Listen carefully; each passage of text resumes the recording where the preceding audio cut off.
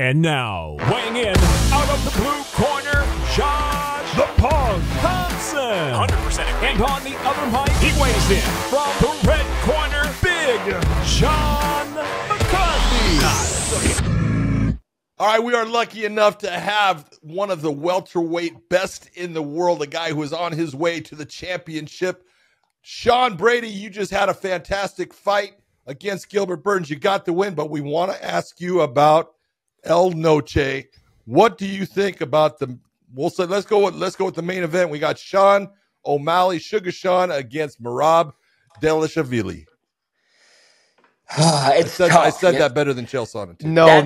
Not very much. Chael is bad. Chael is bad. Chael is very. I think he does it on. He has to be doing it on. No, he does not. No, he does not. No, he just really doesn't know people's names. He doesn't know. He's horrible. It's like, I'm not the best with names, but my man is out here butchering people's names. Bro, here. This is literally it right here. Hold on. Let me get out of this real quick. But this is the funniest. Rob Dvalishvili. Yeah, is that how he said it? Bad. He's hilarious. How did he say it? I can't even remember. Yeah, he crushes it every single time. Dvalishvili. Yeah, he crushes it every time. He'll say it.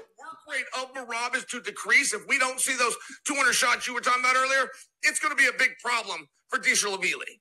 Dvalishvili.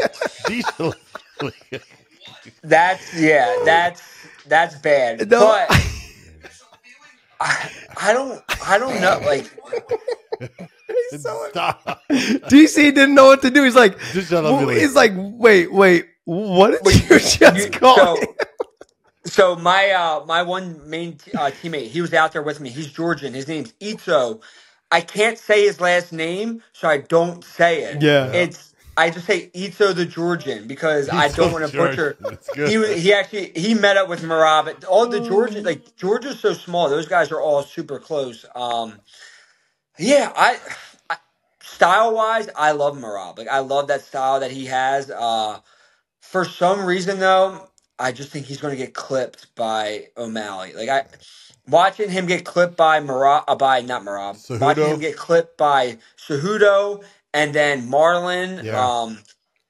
I just think that Sean's going to be able to find his chin and put him down. I hope that doesn't happen. I really like Merab. I'd love to see him get it done. But I also thought Aljo was going to be a lot more successful than he was. So that's true.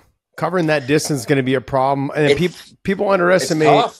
Yeah, people underestimate. Like you've had to deal with guys before in the past where they're long and lanky. That reach makes a huge difference. And for at 135 pounds and being like 5'11", I think is what he is.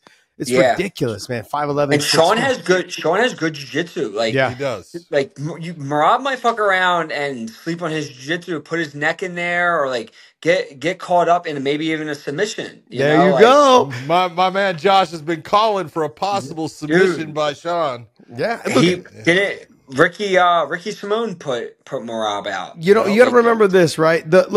Those long, skinny arms, they find their way under the chin.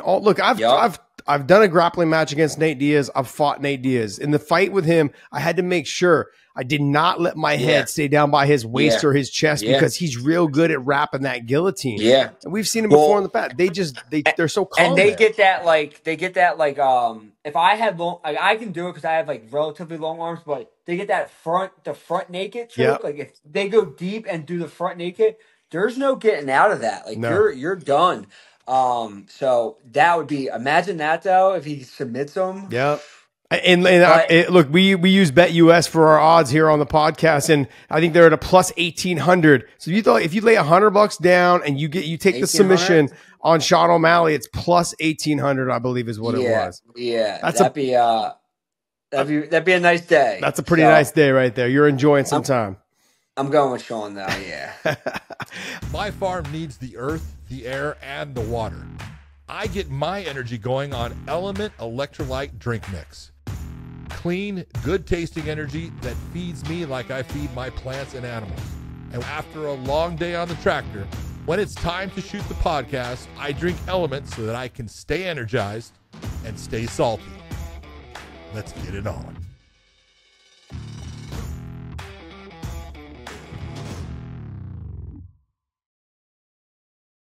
Let's go ahead and go with the co-main event. Alexa Grasso and Valentina Shevchenko. They fought twice before for the third time.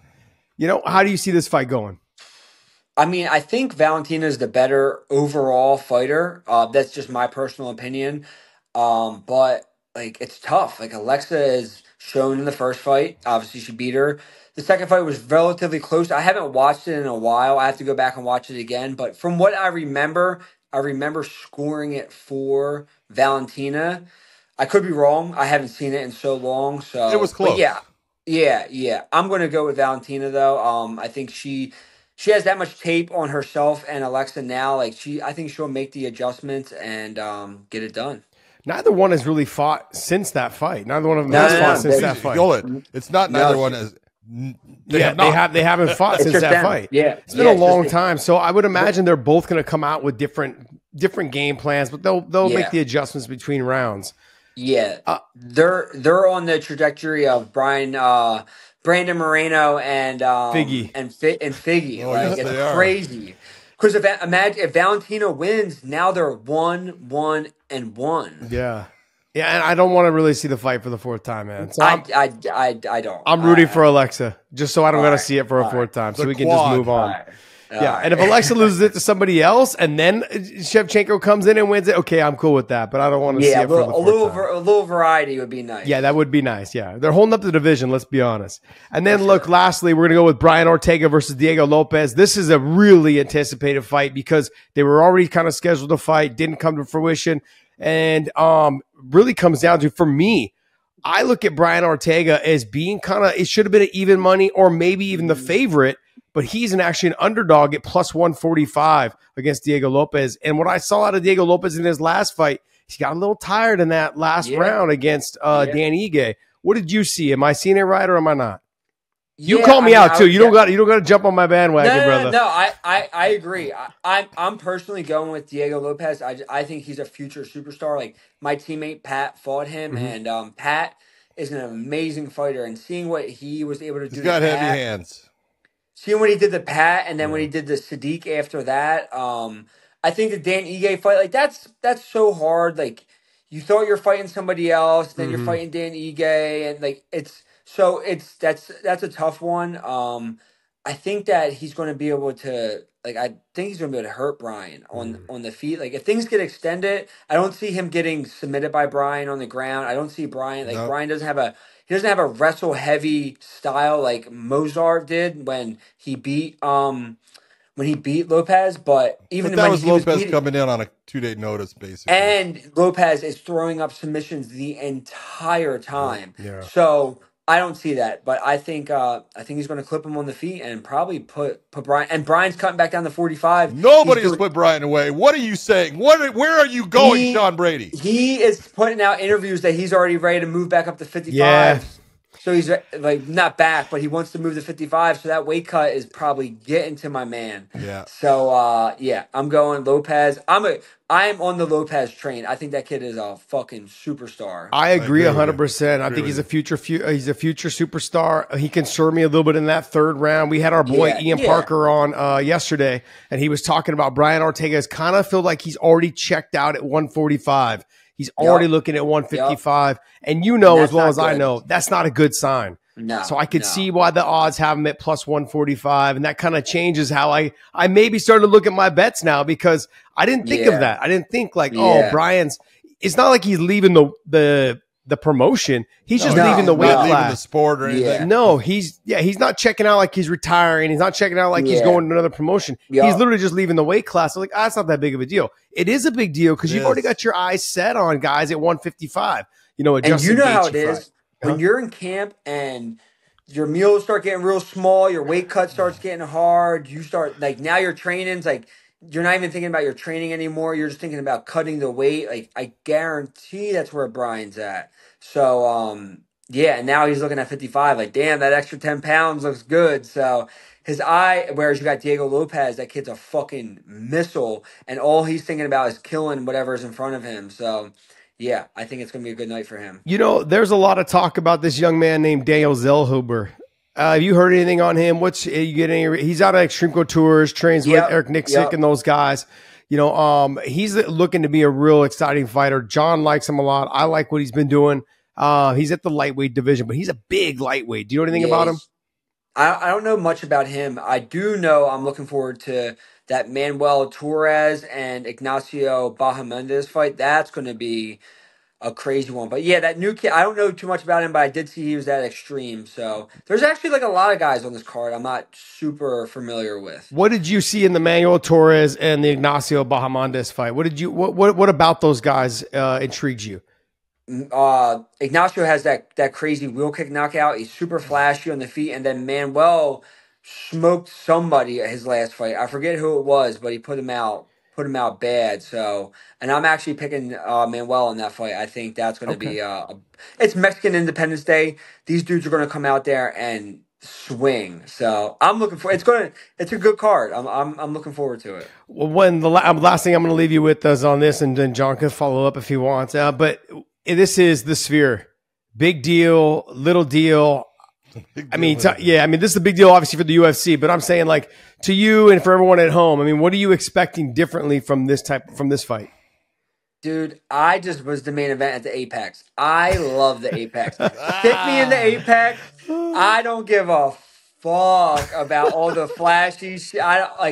For me, I don't care. I don't know what it's going like. How are the fighters going to? Like, there's going to be these huge screens. Could it affect fights? I really don't know. It's all screen. Yeah, it's all. Yeah. Let's be honest. You can look in one direction and it's a crowd, but other than that, the ceiling and everything else, everything's just going to. And then what's it going to be displaying? The fight? The fight, I think. Look, here's the thing. Can you imagine fighting and then you look to your right and there's a fucking 10-story fucking Sean Brady? Yeah. I'm or fighting. Your opponent. You're like, damn, I just got jabbed by this fucking monster. Yeah, right. It's a 10-story fighter. You're going to get a small cut over your eye. You're going to look up there and it's going to be 12 feet big. Yeah, it's going to look like a vagina on your forehead. Well, maybe that's why they're only doing it once. Plus, I mean, they said they're already like $30 million in debt, or not in debt, but in spending. I don't know. I really don't know how it's going to play out. Yeah, but you got they did. It is their biggest gate ever. That's over $24 million as far as because it did sell out. So I hope for me when I'm watching it on the screen at home that it looks exactly the same. I don't care. Yeah, like.